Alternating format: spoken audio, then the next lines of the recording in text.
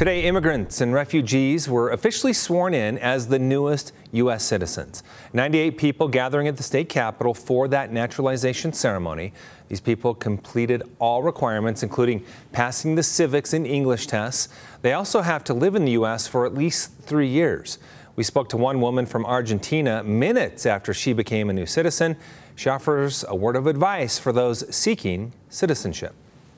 Really find someone who can help you start the process, because it is worth it. It's an incredible feeling, and there's so much opportunity in this country. Over the past 2 years, Utah has resettled a record number of refugees and immigrants, with 1,200 expected to be resettled this year.